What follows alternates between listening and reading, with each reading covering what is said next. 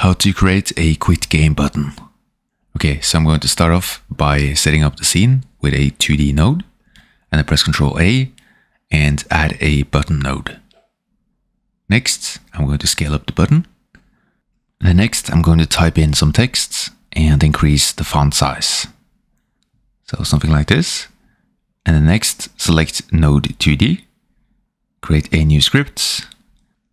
You can also rename the script.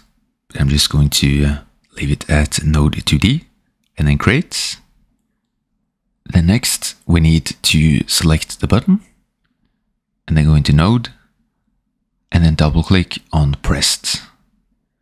And then just click connect. And then next, we need to tell what the button is going to do. So get underscore tree dot quit. And then it's going to quit the game when we press on the button. So let's run the code. And when you click on the button, it is going to end the game.